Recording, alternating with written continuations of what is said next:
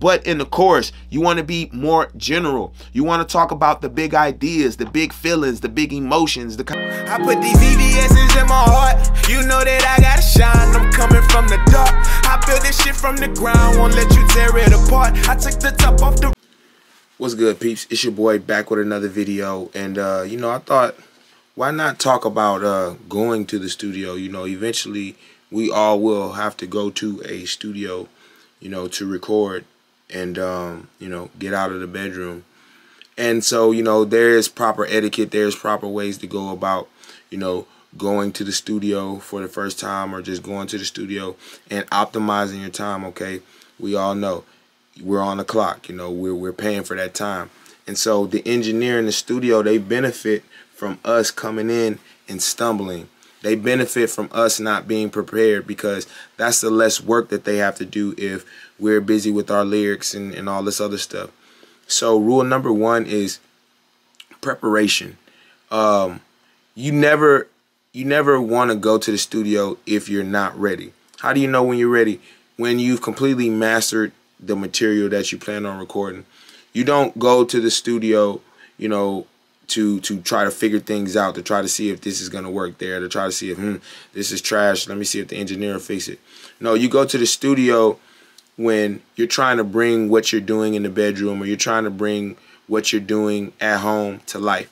You know, the studio is going to provide that. We're not signing record labels where we have these big budgets to be in the studio 24 hours a day. No, usually we're booking 2 to 4 to 5 hours and then we in and out. So we want to optimize that time by preparation, by knowing our lyrics, knowing our, you know, knowing our way around the song, how we want the song to sound, you know, and then it is the engineer's job to kind of complete our vision. But he can't complete our vision if we don't even know what our vision is. So preparation is number one, you know, just plain and simple.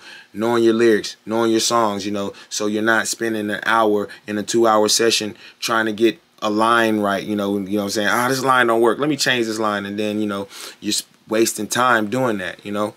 Another thing about going to the studio is it is your work, it is your business, it is your project.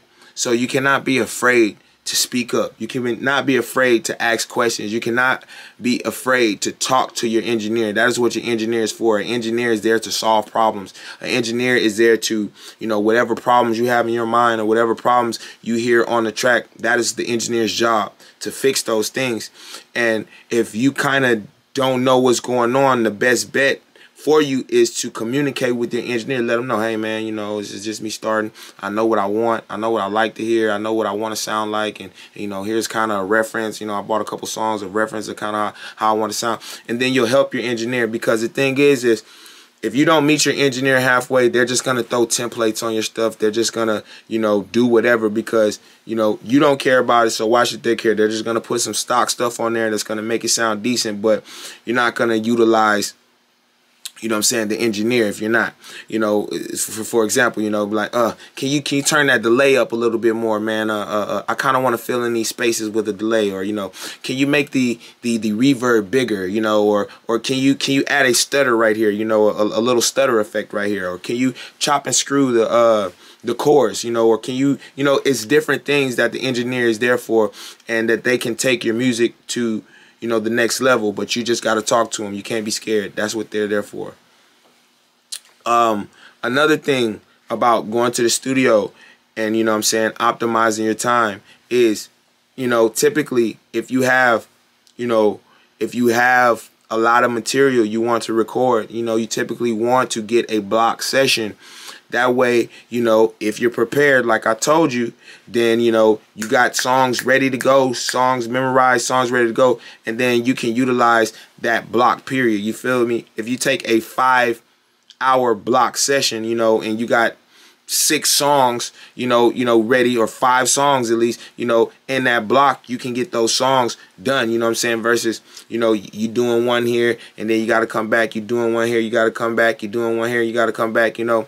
And that also goes back to the first thing about being prepared, because you figure if you go in for those 2 hours, you know, maybe 20 20-30 minutes is going to be introduction time. 20-30 minutes is going to be talking. 20-30 minutes, the first 20-30 minutes anyway, you know, before you actually get in there.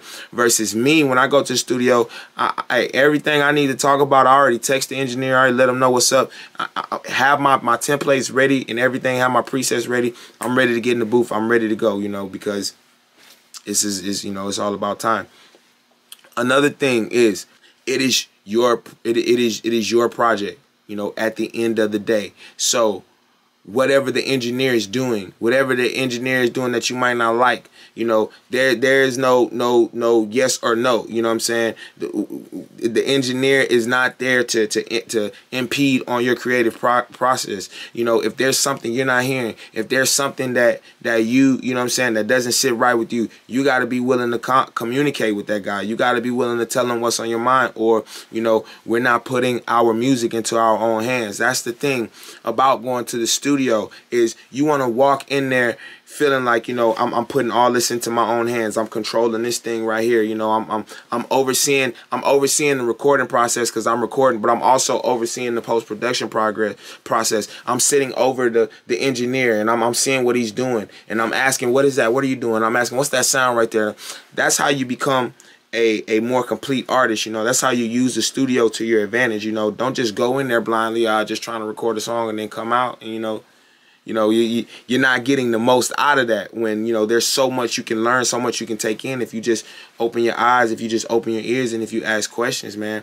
And also, last but not least, don't forget to get your files. Don't forget to get your session files. Get all of that. Bring a flash drive, whatever you can, to the studio, so whatever you do, they give it to you. Because a lot of times, typically, what engineers would do is they'll just give you the MP3 and be gone with it. They won't give you the whole files, the session files, and that stuff you really need just in case you want to take your stuff somewhere else and get it mixed and mastered, or just in case, you know, that song blows up. They don't have ownership of those masters, you know what I'm saying? It can be a very sketchy thing, but that's pretty much it on studio etiquette.